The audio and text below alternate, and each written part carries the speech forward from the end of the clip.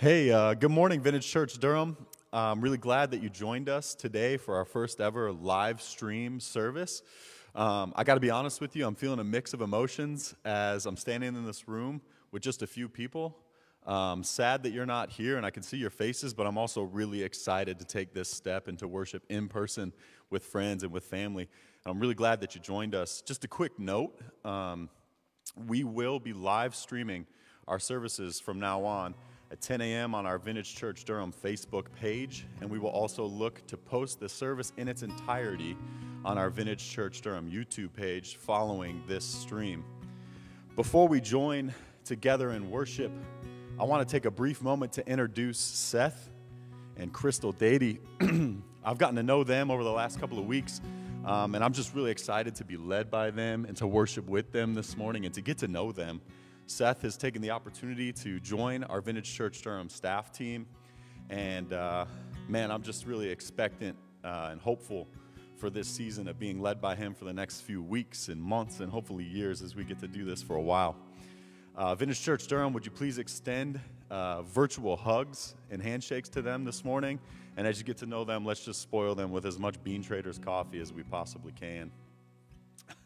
Today's call to worship comes to us from Psalm 145, verses 16 through 21.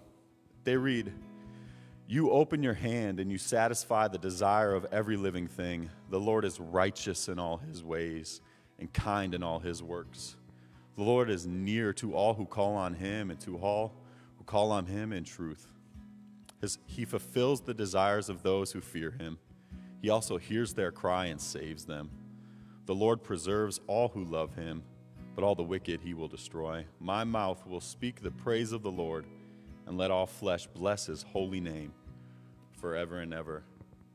Vintage Church Durham, wherever you are this morning, your house, your backyard, your car, let's make room this morning as we go before the Lord in worship, to worship the Lord of Lords and the King of Kings, as we lift our hands in worship to the one who is mighty to save. If you're anything like me and you're hurt and you need healing, you feel weak and you need strength, if you're excited and you want to worship, or if you're a sinner in need of a Savior, Vintage Church Durham, we ask that you would join us in worship this morning, praising Jesus Christ, our Lord and Savior, who is our friend of sinners and the Savior of the universe. Vintage Church Durham, would you please stand if you're able and lift your hands and join us in worship, going to our Father through his Son, Jesus Christ, as we sing by the power of his Holy Spirit. Let's join in worship together. Father, we come before you this morning to worship you, to adore you, God. Lord, we lay all that we are at your feet. We ask, Holy Spirit, that you would come, that you would lead us this morning. Lord, you are worthy of our attention. You're worthy of our affection. So we worship you, God. We love you. We thank you. Would you be all that we see, all that we experience this morning? It's all about you, Jesus. We love you.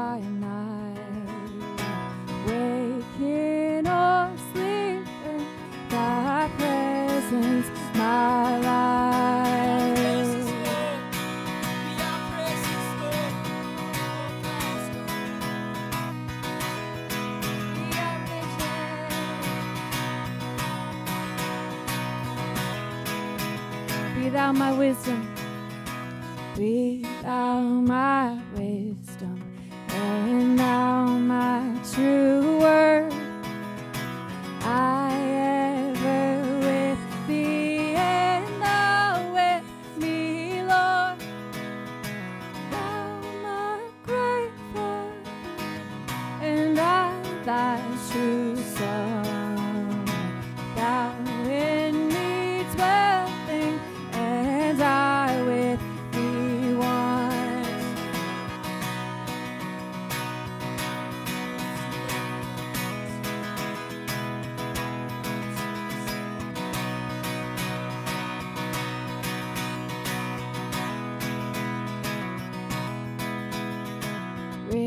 riches I heed not, nor man's empty praise.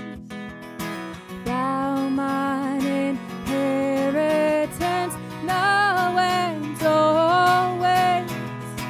Thou and thou only first in my heart. High King of heaven, my treasure thou art. High King of heaven, my victory won. May I reach heaven's joys, override heaven's sun. Heart on my own heart, whatever befalls, still be my vision, oh ruler of all.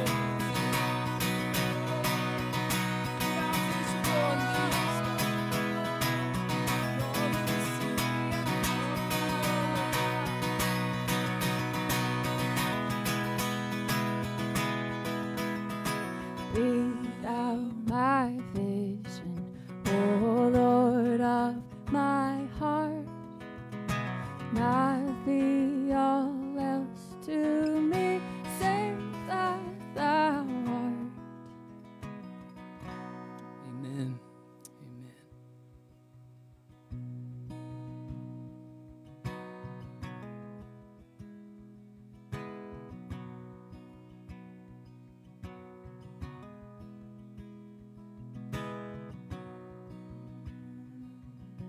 Worship you, God.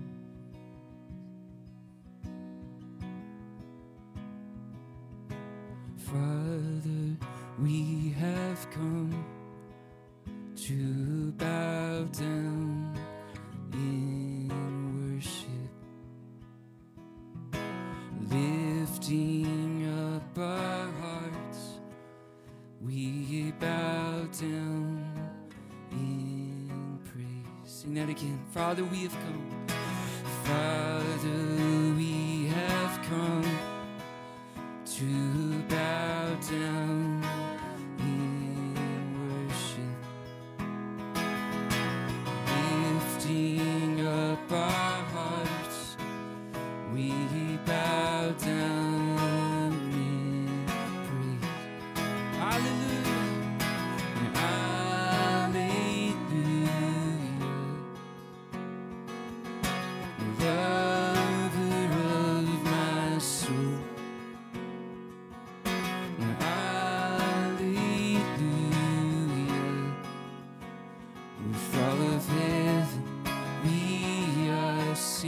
Sing hallelujah, hallelujah, lover of my soul, yes he is, hallelujah, with all of heaven we are singing, with all of heaven we are singing. Bright and morning star, Bright and morning star, your eyes blaze like fire. oh Lord, we worship Shining like the sun, you're our one desire. bright and morning star, Bright and morning star, yes Lord. your eyes blaze like fire. Oh, you're beautiful, Lord. Shining like the sun, you're our one desire. Hallelujah. Hallelujah. Lover of my soul. Yes, you are, Lord. Hallelujah. With all of heaven we are singing. Hallelujah.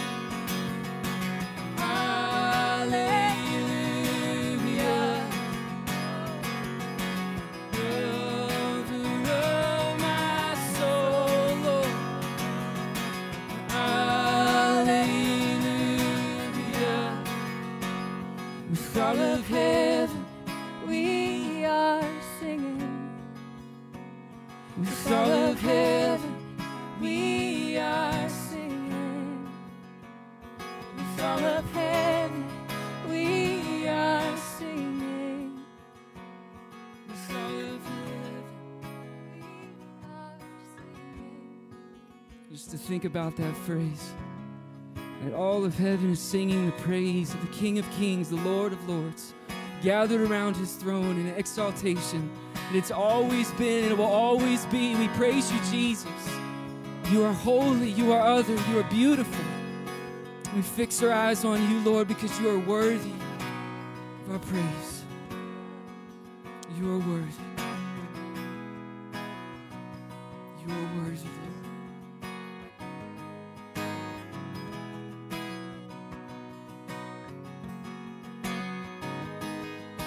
And all the angels cry out, holy is the Lord God, and all the earth replies, holy are you, yeah.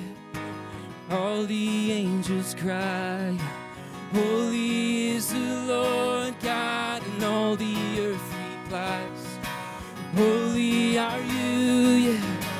All the angels cry out, holy is the Lord God, and all the earth replies, holy, holy, holy Lord. All the angels cry out, holy is the Lord God, and all the earth replies, holy are you, yeah. Alleluia, alleluia, alleluia. Holy are you, Lord God. Alleluia, alleluia, alleluia. Holy are you, yeah. Alleluia, alleluia, alleluia. Holy are you. Alleluia, alleluia, alleluia. Holy are you. And all the angels cry, holy is the Lord God, and all the earth replies, holy are you, yeah. All the angels cry, holy is the Lord God, and all the earth replies, holy, holy, holy are you, Lord. Yes, you are, yes, you are. Yes, you are.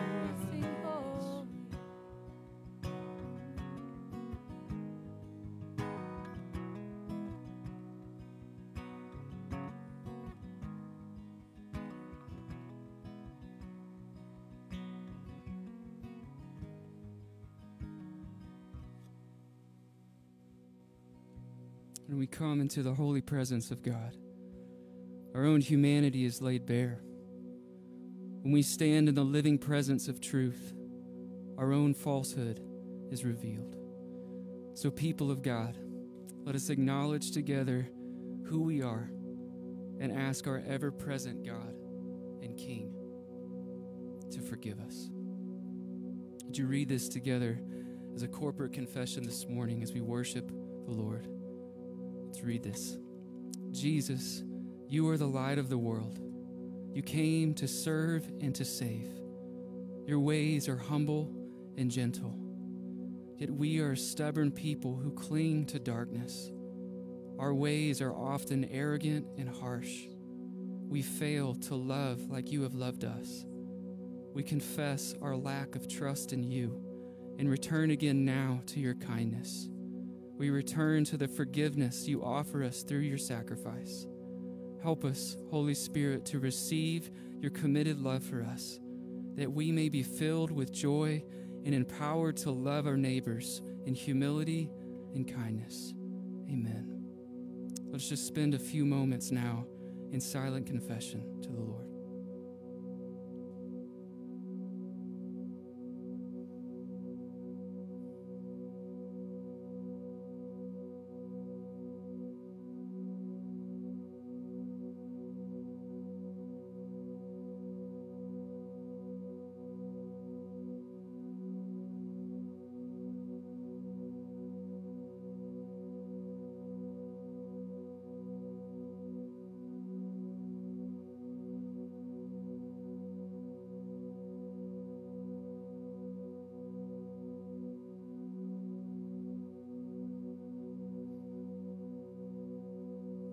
John 1, 9 through 13 says, "The true light, which gives light to everyone, was coming into the world. He was in the world, and the world was made through him. Yet the world did not know him. He came to his own, and his own people did not receive him. But to all who did receive him, who believed in his name, he gave the right to become children of God, who were born not of blood, nor of the will of the flesh, nor of the will of man, but born of God." Father, we thank you this morning for your forgiveness. We thank you that we can have assurance in who you are, that you will never change, that you will never forsake us, that you will never leave us. Thank you, Jesus, for your nearness through your Spirit. Thank you for the gift of your Spirit. Father, it's in your power that we rest today. It's in your power that we take delight today. We adore you, Jesus, and we worship you. We need you. We need you. Our land is broken. Our souls are broken. And so we just lay all that we have before you. Lord, we thank you for your nearness. Thank you for your nearness.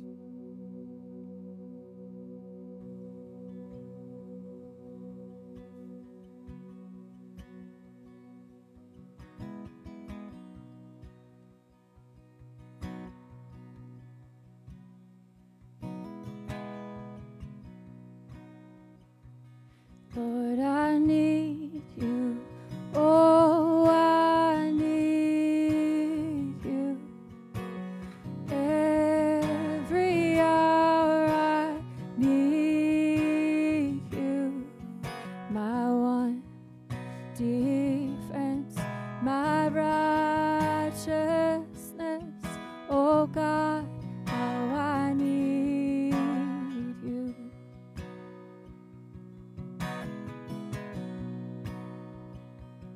Lord, I come, I confess, bowing here, I find my rest. 'Cause without you, I fall apart. You're the one that guides my heart. Lord, I need you. Oh, I need you. Every hour I need you. My one defense, my righteousness. Oh God, how I need you.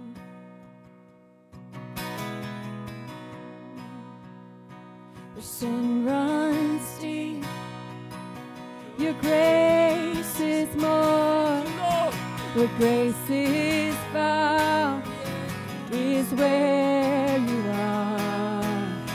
And where you are, Lord, I am free. Holiness is Christ in me. Lord, I need you. Oh, I need you.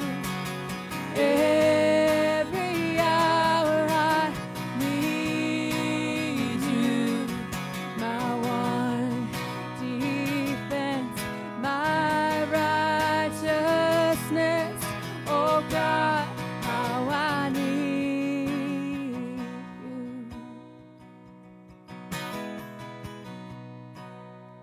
Let this be our prayer this morning as we run out of words. We know the one that intercedes for us has the words, but we turn to him in our neediness, in our brokenness, in our desolation. Our hope is only in Jesus. So we sing this together.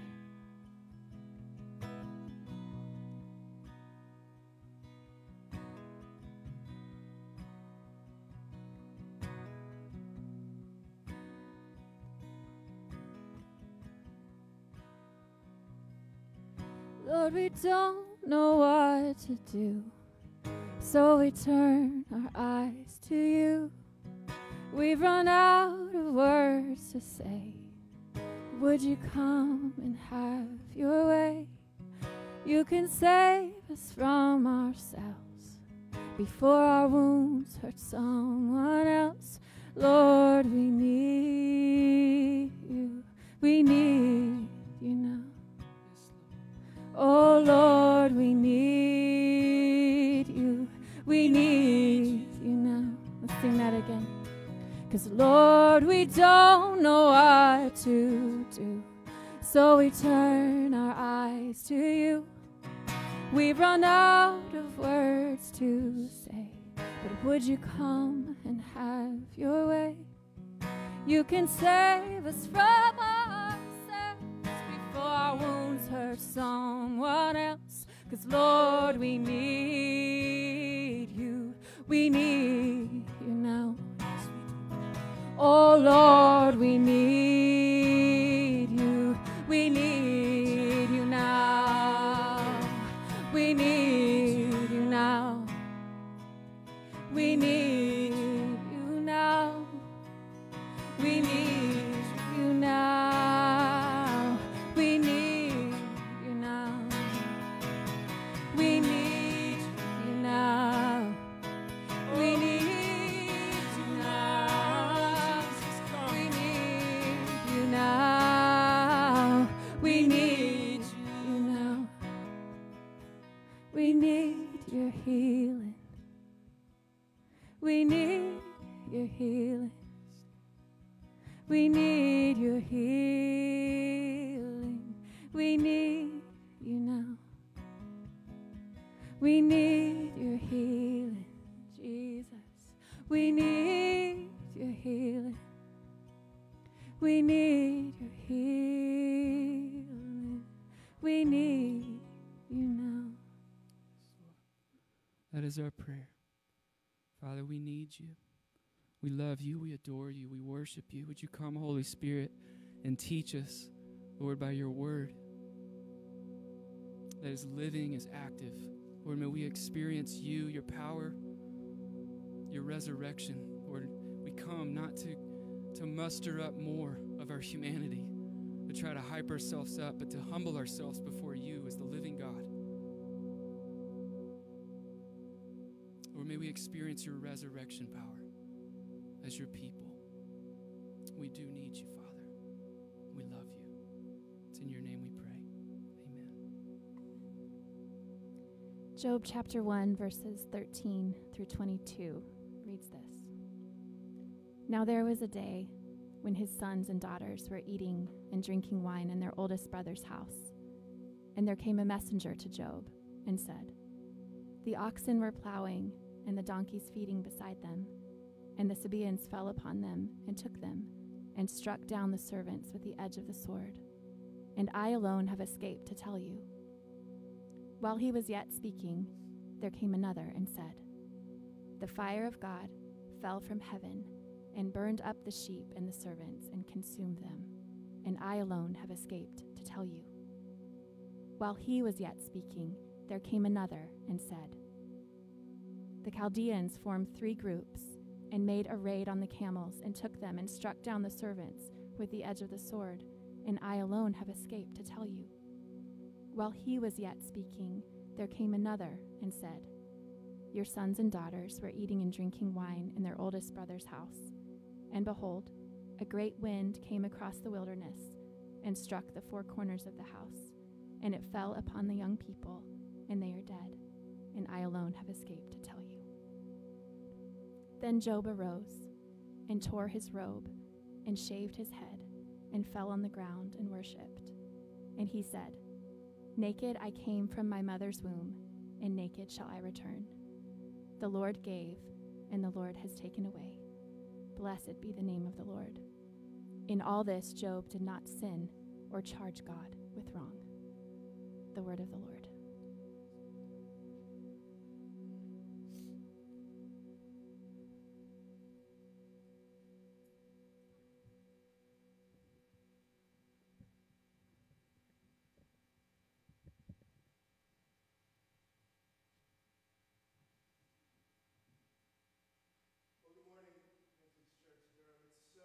to be gathering with you in real time. I can't tell you personally how grateful I am to not be standing in my living room in front of a camera, running behind it, pressing record, doing all of that, imagining even the presence of the few folks who are here right now, who are volunteering and serving in order to make this live stream go is just so invigorating to me.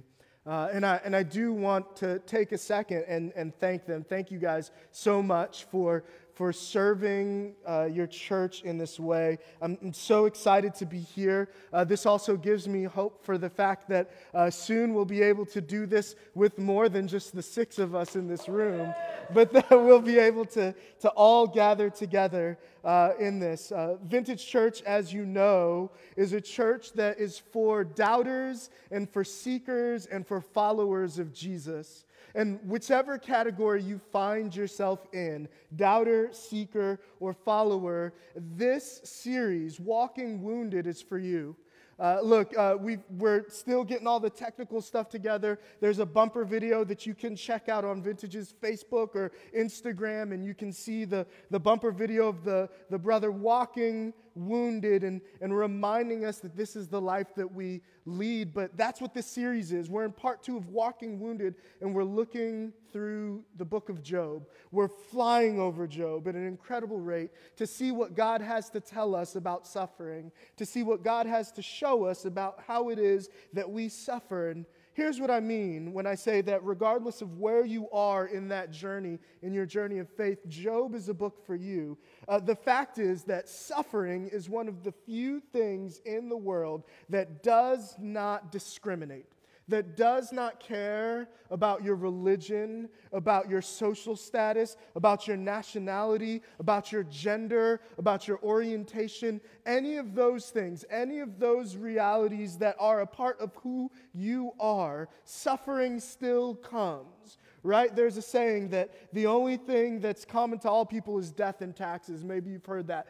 But the fact is, suffering is common to all people. All of us will at some point in our life come to loss, pain, and suffering. And the book of Job speaks to us. And so last week, we looked at the fact that suffering, and really the book of Job, it invokes in us, it wells up in us some really deep existential and spiritual questions about who God is and what's going on in all of this. In fact, Satan, the accuser last week, he comes to God with the accusation that you're not as good as you said you were.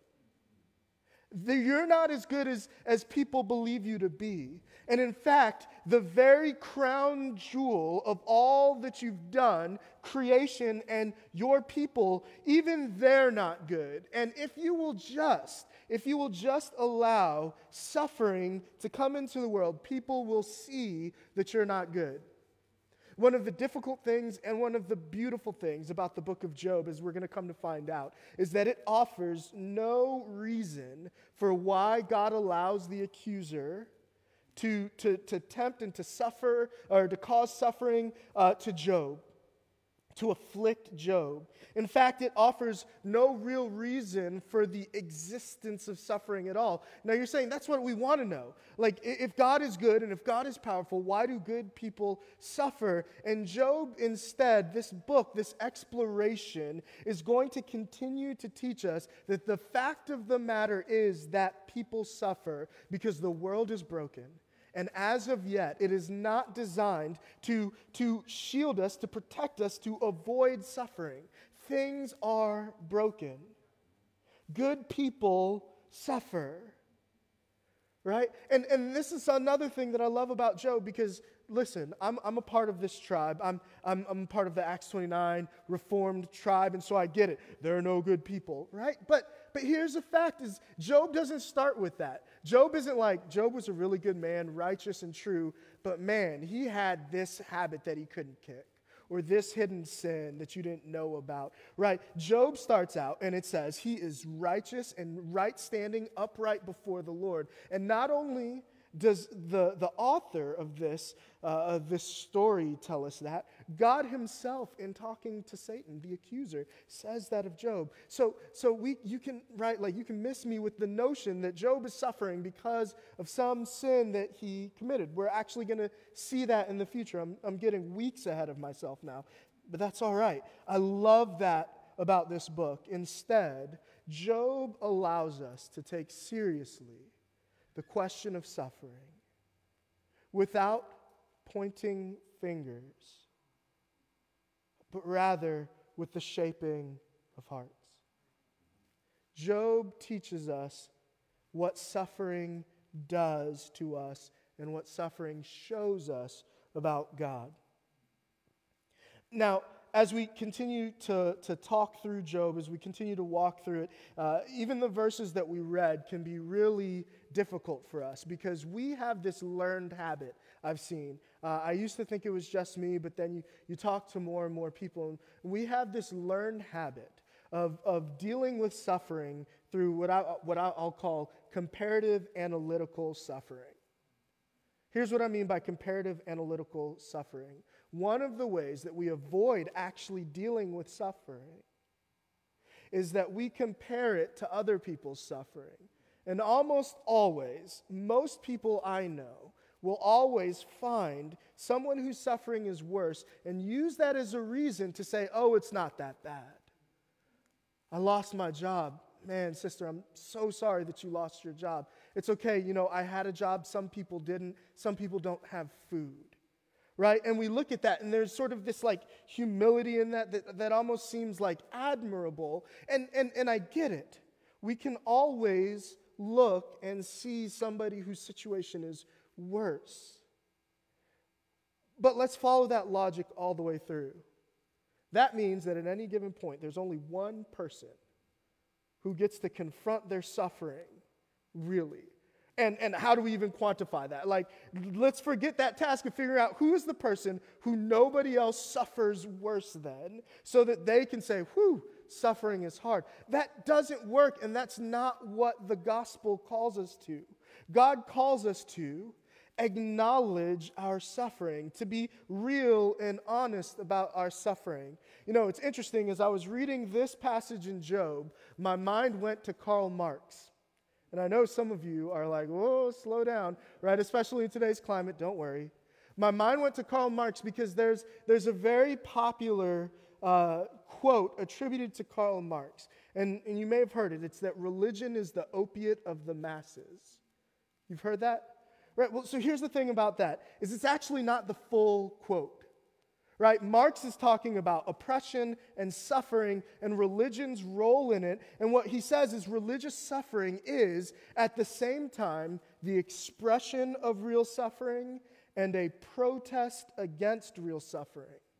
Listen to this next phrase, and just listen. He says, religion is the sigh of the oppressed creature, the heart of a heartless world, and the soul of soulless conditions. It is the opium of the people. So now hear what Marx is saying. And maybe this is how you understood it before. Rather than religion makes people dumb, what Marx is saying is people have real problems. And religion is like when you go to the hospital and there's a real problem and they've said there's nothing we can do about it. Let's keep him or her comfortable. Religion is that final thing that men and women, that society has created for itself. And when Marx talks religion, he's talking about Christianity. There are other religions, obviously, but that's the one that he is reacting most heavily to. And so he says religion, religious suffering, Christian suffering, acknowledges the reality of suffering, but it offers no real material understanding and solution to it, so it simply numbs you. Now, I would say in this moment that Marx is both correct and wrong at the same time. He's correct. And this is what I love. We talked about this last week. This is what I love about Christianity and about the Christian faith and about the Scriptures. The Scriptures do not hide suffering. Right? Job loses his family, and the summation isn't, and Job loses all of his stuff, And the summation isn't, well, somebody else never had stuff, Job. And the Job is like, well, that is a great point. It's better to have loved and lost than to never have loved at all. And he moves on. Job's suffering is real. And Job's response to his suffering is true, as we're going to see. It doesn't fly over suffering, right? We take hardship real. In fact, the scripture, more than just takes it real, promises it. When I say that each of us will experience suffering, that's not like, oh, I've observed the world and I'm an old wise sage and here's what I've learned. That's the Bible. If you follow Jesus, you're going to experience suffering. If you were born into this broken world, you're going to experience pain and loss. So what do we do with that? First of all, we acknowledge the pain and the loss because it tells us something true. And here is the true thing that I want you to explore today. What I want you to see is that the true thing that pain and that grief of suffering tells us is that you had and there are good things. Things that are worth grieving. Things that are worth feeling the pain over their loss. Listen to what the scriptures say about Job. Let's start in the beginning again in that first part of chapter 1, and then let's go and examine what Crystal read for us. It says, there was a man in the land of Uz whose name was Job, and that man was blameless and upright, one who feared God and turned away from evil. Now listen, there were born to him 7 sons and 3 daughters. Now, in this story, and if you understand sort of how ancient Near Eastern folks tell stories, numbers mattered. And so the notion that he has 7, which is like a number of completion, and I'm not going to go into like number, don't worry, I'm not that guy, but 7 sons and then 3 daughters, so 10 children in total. What that means is he has all of the sons that a man could ever want or need to send his lineage on, to work and to grow his dynasty, as it were. And the fact that he had 10 children total meant he had all the children. His life, when it comes to family and to offspring, was full. He had all the children you could ever want, sons and daughters. Now again, listen to this. He possessed 7,000 sheep, so there's that 7, and 3,000 camels, that 3, right? So again, now you put that together, what do you get? Math, right? But you get 10,000. So again, all that a man could need. If you think about an agrarian culture, to have that much livestock meant that you were doing well. In fact, it says he was doing better than anyone around him, and everyone knew it. He had 500 yoke of oxen, 500 female donkeys, and very many servants. We aren't even numbering the servants that Job has, so that this man Job was the greatest of all the people in the East. Now, all of these things that Job has are good things. Job has children. And over again, we're told like to avoid idolatry, and I agree with that. Idolatry is taking something that's good and making it ultimate, even higher than God. That's bad. But on the other end, what we don't want to do is take something that's good, decidedly good, and make it like okay because we're afraid of falling off the idolatry end. Instead, we ought to recognize that these things are good. Children, offspring, family are good, right? A job, financial security, the ability to provide for your offspring and for yourself, to eat and to enjoy eating. In fact, as our story that we're reading now begins in verse 13, as Crystal read, there was a day when the sons and daughters were eating, drinking wine in their oldest brother's house. Another way that reads is that they were having a feast. The ability to feast is good. The ability to enjoy what God has given you is good. Right? He has dominion and dynasty is what Job has. So dominion, he owns all this stuff. Dynasty, he has children and offspring that God has given him. These things are good. And everyone, including God and the accuser, acknowledge the inherent goodness of these things. So, the absence of these in our life, or the loss, as we'll see in Job's life, is bad and painful. It says there was a day when his sons and daughters were eating and drinking wine in their oldest brother's house, and there came a messenger to Job. And then messenger after messenger after messenger comes. Hey, I was just here. It was bad. Broke out. You lost everything except me. Hey, I was here. It was bad. Broke out. You lost everything except me. Right? Like, and 4 times, and he's lost all the sheep, all the donkeys, all the oxen, all the camel, all his children, everything. Everything. Except 4 servants. Right? This is bad. This is beyond bad. This is inconceivably just horrific. This is tragic. And this is Job's experience.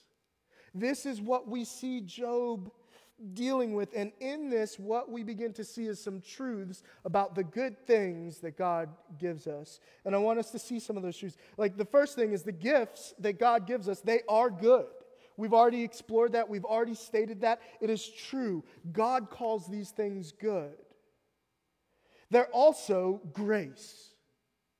Every single one of those things that Job had was the grace of God. Here's how we see it, and Job's going to explore it later, but here's how we see it. They all get taken away, and it takes God's approval. Now, that can well up in us some stuff about God, and we're going to deal with that throughout this book. But for now, just understand this, that everything that Job had was a gift from God. And the same is true for you. Your very breath in your lungs, your family, your job, any good thing that you would... In fact, let's take a minute. Take a second. And just count for a second in your head all of the things, even in the midst of a pandemic, that you have that are good. Name them. Picture them in your head. When you see that face, it's a gift from God. When you think about that job or that meal or just that joy that you have, your favorite TV show, gifts from God. Every good thing comes from the giver of good things, God himself. And so we see that they are all gifts of grace, which means that it's not Job's righteousness that earned them for him, but rather God's gracious love and sovereign choice. What that means when we recognize that every good thing is a gift, it means conversely that suffering is not always punishment. We don't live in a world that is a meritocracy, and we need to hear this, brothers and sisters, so that we can be gracious to ourselves in the midst of our suffering, so that we can be humble in the midst of our prosperity, and so that when we look at our neighbors and when we look at cultures and communities and people who are suffering, who have nothing, or who have pain and sorrow, that we look at misery and we don't say, here's the deficiency that caused it, but rather recognize that God has given us gifts graciously, and that we may be the gracious gift that God intends for someone else. That one's for free. That's not where I meant to go, but that's where it leads. Every gift is gracious. We do not earn it. Everything you have is from the hand of God. And here's the third thing that we see. Everything that we have is fleeting. It fades. No amount of money, no amount of property, no job, no person that you know will be here with you in 200 years. For most of you, 100 years. It's all fleeting. It's all fading away. Not only is your life a breath, but all of those things. And even the things that you have, if they outlive you, there's no good gift from God that goes to the grave with you. There's no good gift from God that goes to the grave with you. And so Job sees that, he realizes that in a moment, in 4 moments when it just comes and it pours and he is overwhelmed with grief. You see, we have to recognize the nature of the gifts that we have if we are to ever not walk around, not deflect, not ignore our suffering, but as Christianity calls us to walk through it. You remember that quote? Marx is saying Christianity can acknowledge suffering. Christianity can give like a little pain relief to the suffering, but it doesn't teach us how to move through suffering. In fact, it does. The book of Job, right here in the very beginning, Job's life, Job's reaction tells us how we walk through it. And it's funny, it's also the balm, but it is the cure. It's the way through. And the only way to do it is to walk through suffering in worship. Worship. Listen to what happens. It says, Job hears all of these things. Then he arose. I get it. Like some of us may sit down, some of us stand. He arose. He tore his robe, shaved his head, fell to the ground. All of these things make sense. And then the next phrase, partially because of how we think of worship, doesn't seem to, but it does. It says, and then he worshiped. Worship is the gift that God gives us, not just for joyous times to thank Him and to celebrate. Worship is the good gift that God gives His people so that they can walk through anything. Worship is the song that leads us through suffering. The fact is, when we cease to worship, when we fail to see worship as the central means of navigating suffering, we always hear our own tune. And our tune will try and lead us around it. Our tune will try and just have us turn away and walk away from it. And it makes me think of, I have kids, I can't help it with this. There was a song that my oldest used to love, and it was like, we're going on a bear hunt. You know, and then look over there, and it's a swamp. You can't go over it, you can't go under it, you can't go around it. What other way is there? We got to go through it. And worship is the song that leads us through the suffering. And I want us to see some aspects of Job's worship that can guide us as we understand worship in the midst of suffering. Another name for suffering worship is lament. Let's hear and see Job's lament. I'm going to read it all to you, and then we're going to just look at a few things. The first is this. Let's read it first. Then Job arose and tore his robe and shaved his head and fell on the ground and worshipped. And he said, naked I came from my mother's womb, and naked shall I return. The Lord gives, and the Lord is taken away. Blessed be the name of the Lord.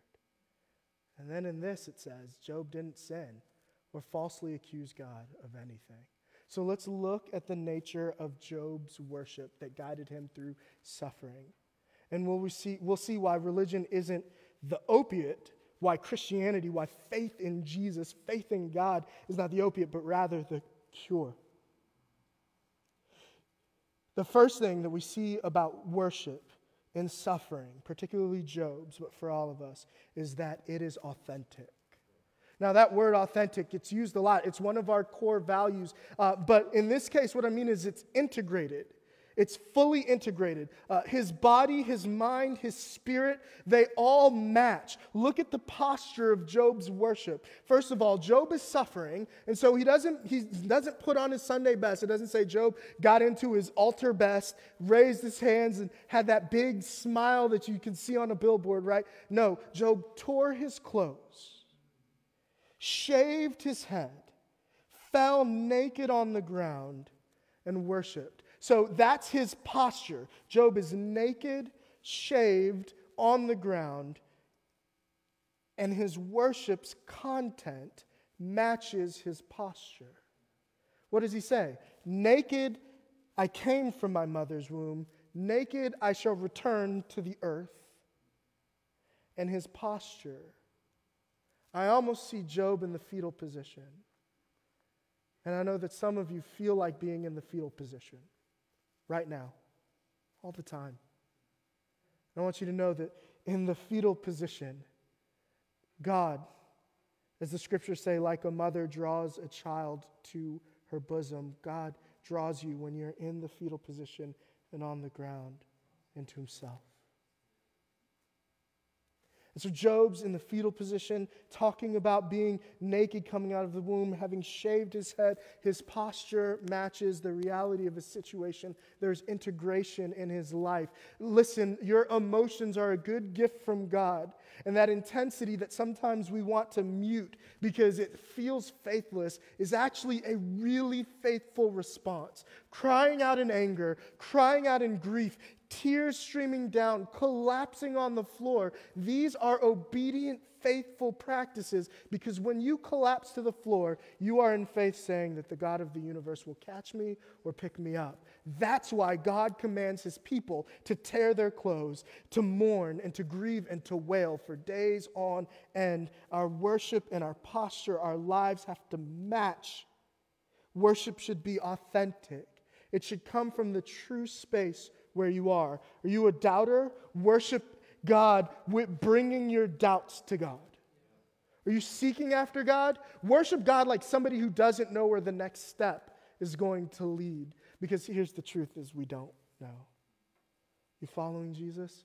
Worship God with the confidence of one who knows his shepherd, the great shepherd, will lead you through suffering into joy. It's authentic worship. But then also, it's true. Everything that Job says in his worship is true.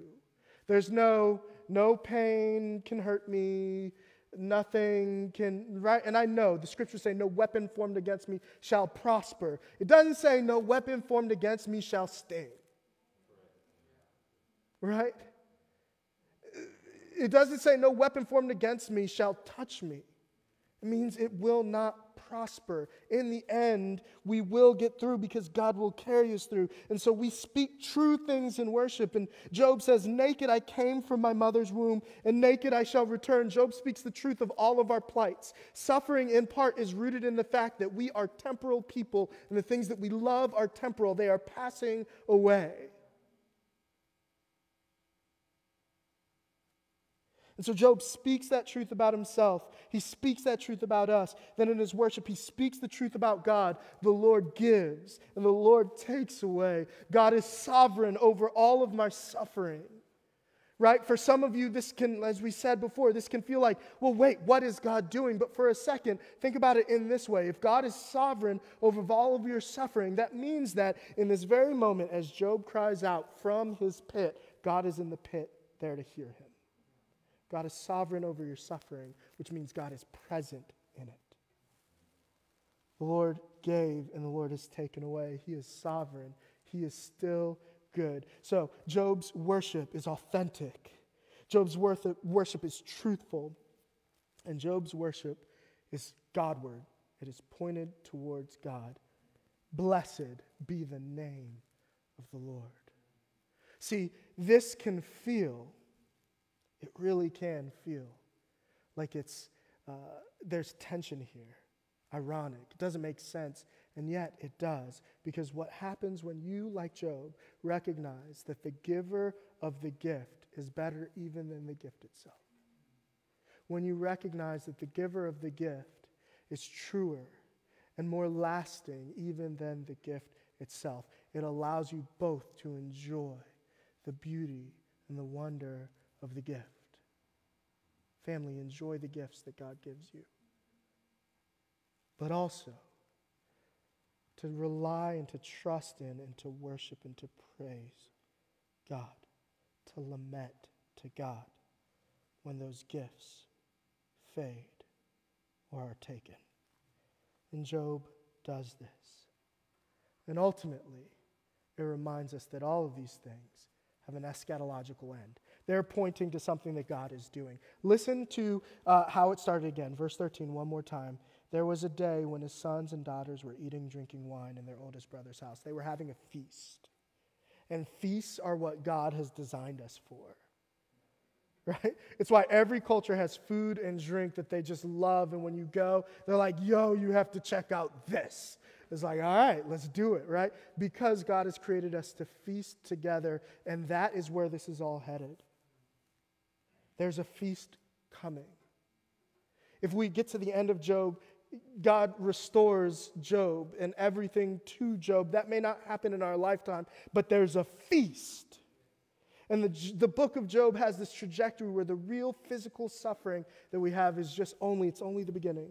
Paul says it this way, that our light momentary suffering is forging for us a weight of glory, that if we're crucified with Christ in suffering, if we share in his sufferings, we will share in his glory. And what that means for us is that suffering is the path to joy and to feasting with God, and that's where this is going. So if you're a doubter and you're suffering, in this moment, take your doubts, your frustrations, your suffering, fall before God. Watch him catch you and carry you to the feast that he has prepared for you. And if you're a follower, keep following. Keep walking through the doubt. And whoever you are, let that walk, let the soundtrack of your walk through suffering be worship. Authentic, truthful, Godward worship. And he'll carry you. Let's pray. Father in heaven, we're so grateful for Job. We're grateful that this story of suffering can speak into the suffering that we may be experiencing in this moment. God, we pray that you would give us strength to not only endure suffering, but to walk wounded through it. And God, we recognize that sometimes that means you're going to have to carry us. And so like Job, we collapse on the floor before you. We cry out, oh God, you never leave our side. We say thank you. We bless your name. Turn our suffering to joy. In Jesus' name, amen. Now, each week when we gather together and we rehearse the gospel in song and we hear the gospel through the word, we are called to respond to the gospel. And there are a few ways that we do that as a church. The first way that we do that is through communion. And what I love about communion, especially in the midst of suffering, is that communion, on the night that Jesus was betrayed, he took bread and broke it and said, "This is my body, broken for you. I'm going to suffer." And in the same manner, he took the cup and poured it out. And he said, "This is my blood shed for you, the blood of a new covenant." And then he commands us to eat and drink each time we gather together, a little mini feast. Because the suffering of Christ, shared by the suffering of his people, leads to the feast of heaven. So if you have the elements, the bread and the wine, take and remember. Be thankful. Another way that we respond is through prayer. We want to pray for you. So if you would, reach out to us with your requests. If you're suffering, God has called your family to be balm to your wounds. To as I heard one brother say a few years ago, and I was so moved by it, to feed joy to you if you can't feed yourself. To feed faith to you if you can't. Reach out to us. Let us pray for you. Let us be with you. And then the final way that we respond is just like Job. We fall down broken before our God, and we cry out in worship. So let's worship together.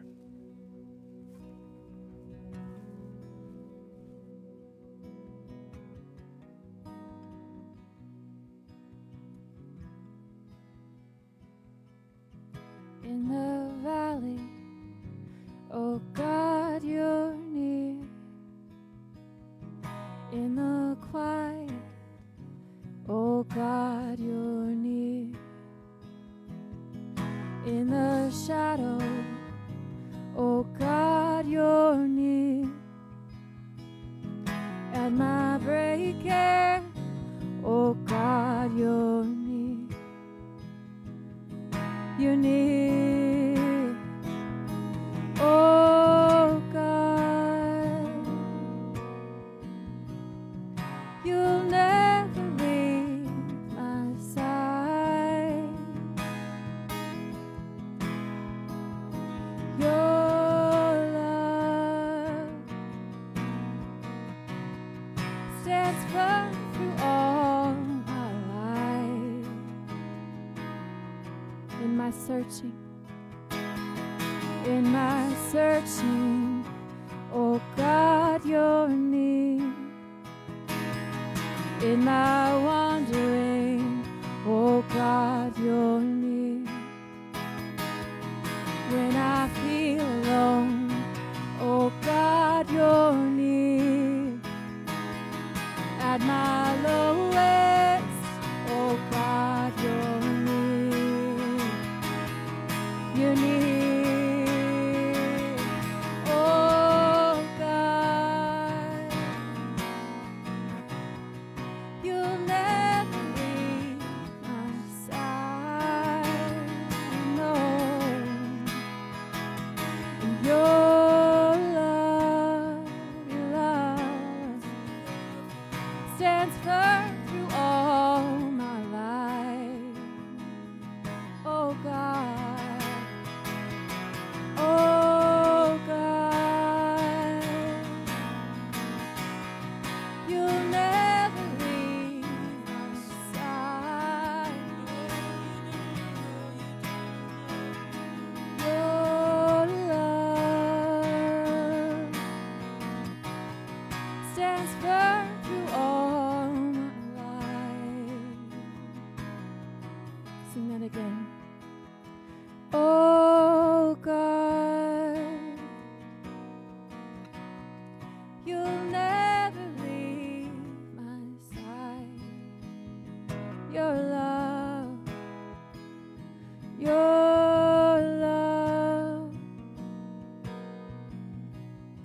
stands firm through all my life.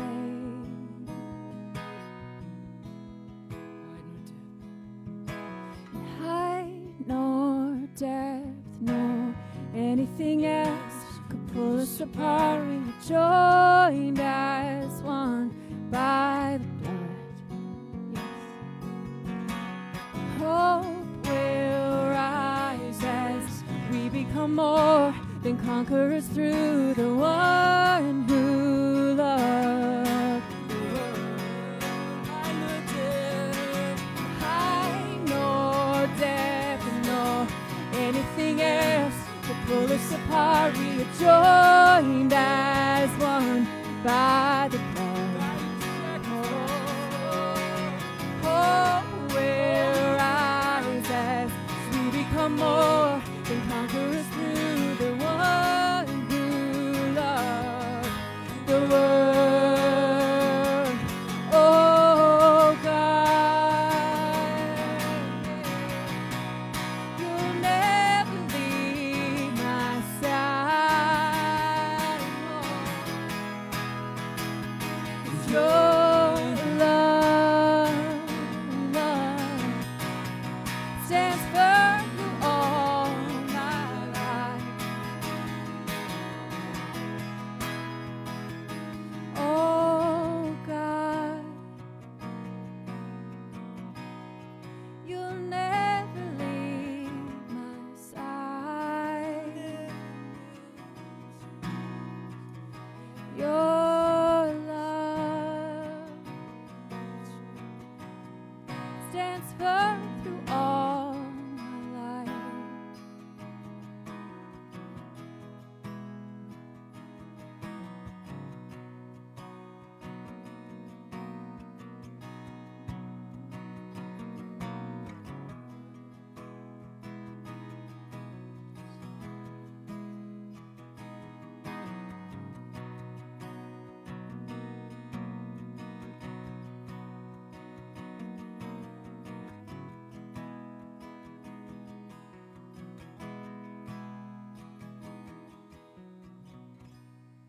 Amen. As we close out our time, we're going to teach you a new song. It's called Joy. And really just allowing worship to be our protest against despair, which is what we just talked about as we dig into the Word of God, that we would grab hold of the joy that God offers us as just a state of being, that we can worship Him even in our grief, even in our sorrow. So let's sing this together. There's beauty in my brokenness. I've got true love instead of pain. There's freedom though you've captured me. I've got joy instead of mourning. So He gives us joy, the deepest parts of our soul. Let's sing this together.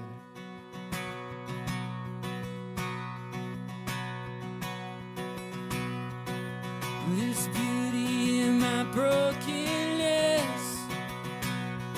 I've got true love instead of pain.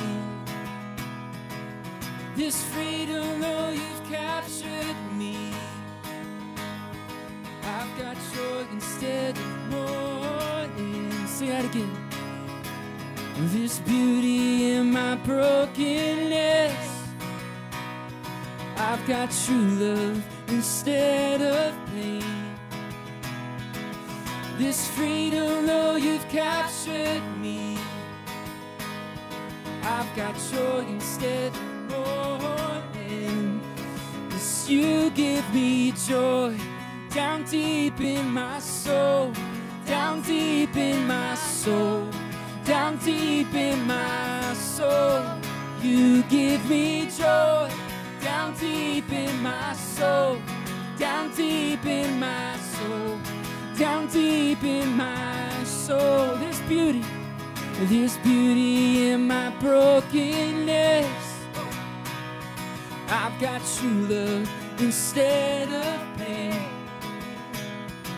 This freedom, though you've captured me, yes, Lord, I've got joy instead of mourning. Yeah.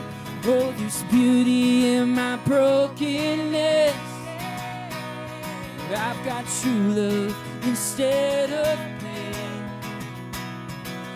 This freedom, though you've captured me, yes, Lord, I've got joy instead of mourning. Yes, you give me joy down deep in my soul, down deep in my soul, down deep in my soul. Yes, you give me joy down deep in my soul, down deep in my soul, down deep in my soul. Yes, you give me joy, joy, joy. Oh, down deep in my soul, down deep in my soul. Yes, you give me joy down deep in my soul, down deep in my soul, down deep in my soul.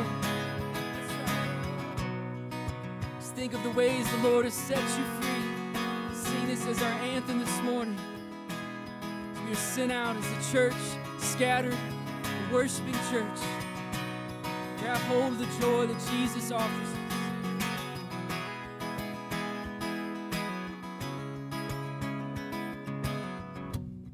Never been so free, caught in your love for me. Never been more secure, knowing your heart, Lord. Never been so free, caught in your love for me. Never been more secure, knowing your heart, Lord. Never been so free, caught in your love for me. Never been so secure, knowing your heart, Lord. You've never been so free, caught in your love for me. Oh, caught in your love. Never been so secure, knowing your Yes, heart, you give Lord. me joy down deep in my soul, down deep in my soul, down deep in my soul. Yes, you give me joy, joy, in my soul, down deep in my soul, down deep in my soul. Yes, you give me joy down deep in my soul, down deep in my soul, down deep in my soul. Yes, you give me joy down deep in my soul, down deep in my soul, down deep in my soul. Thank you, Lord. Yes, Lord. Hallelujah.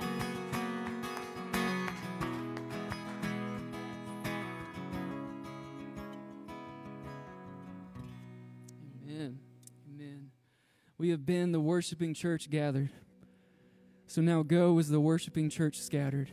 May the God of peace, who brought again from the dead our Lord Jesus Christ, equip you with everything good, that you may do his will, working in us that which is pleasing in his sight, through Jesus Christ, to whom be glory forever and ever.